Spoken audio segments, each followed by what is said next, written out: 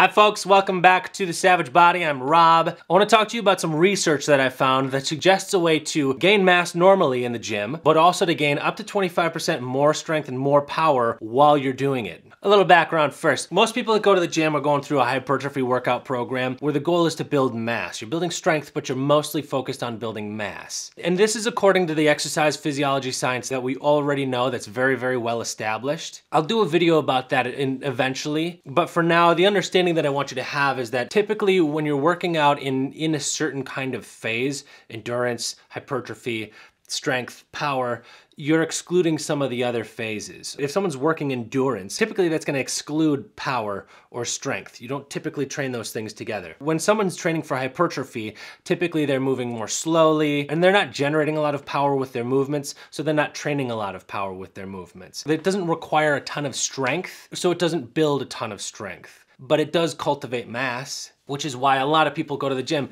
which is fine. Everybody wants to look good. You look good, you feel good. It's not a bad way to go. I do it myself. But the point I'm trying to make is that typically when someone is performing a hypertrophy workout, trying to gain mass, they're not focused on strength and power. But what if you could train all those things all at once, huh?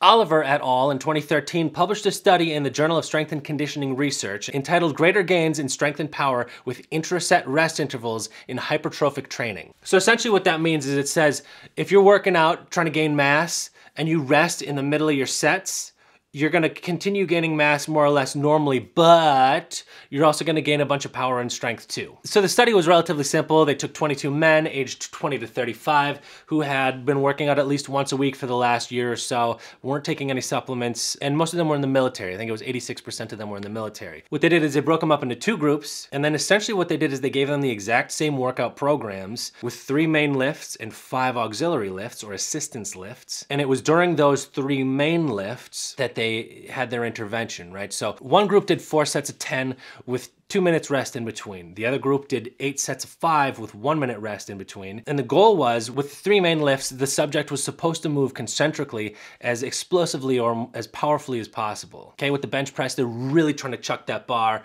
And with the squats, they were trying to come up out of that well as fast as possible. After the 3 main lifts, they did the exact same workout program. So they did these workouts 4 days a week for 12 weeks. And I think you already know what the results of this study were, okay? The traditional resistance training did get stronger, and they did also gain lean muscle mass. However, the intraset rest group gained about the same muscle mass, but they gained considerably more power in bench press, parallel squat, and vertical jump. Knowing that these rep schemes, where you're doing 4 sets of 10 with 2 minutes rest in between, and 8 sets of 5 with 1 minute rest in between, that's the same amount of time. But one's gonna make you stronger and more powerful, and also make you bigger, just like this one.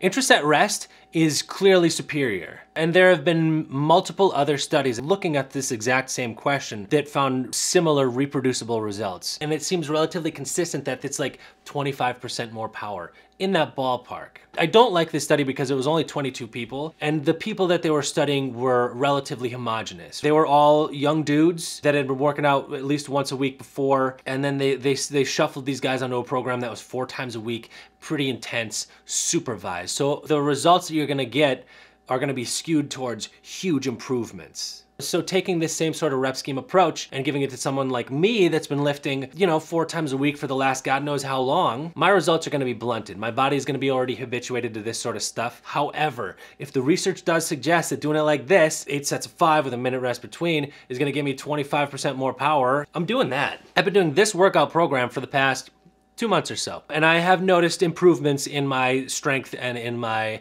muscle mass, I guess we'll say, in my in my total mass. Now, me being more massive than I was 2 months ago, that could have a lot to do with Christmas and Thanksgiving and Saint Nick and New Year's and all that partying and fun. Here's a good question. Why does this work?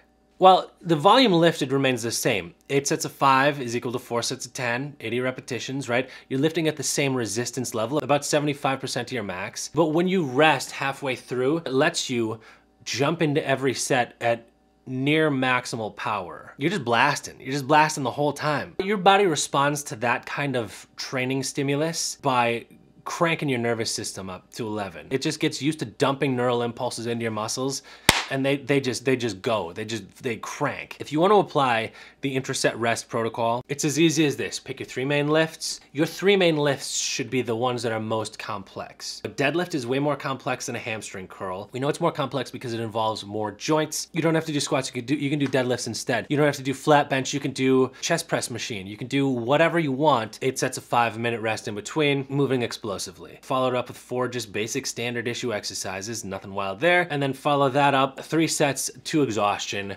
and that's it. Like I said before, you know, I've been doing it for about 2 months and I feel great, it's working for me. The plural of anecdote is not data, so that doesn't mean anything. But then again, there are a number of studies that are very similar to this study by Oliver that came to the same conclusions, that intraset rest does work at making you more powerful and stronger during hypertrophy workout programs. You can have your cake, you can eat it too, you can be the meanest monkey in the gym.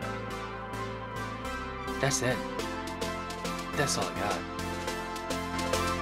Enlighten the mind, elevate the spirit, and make savage the body.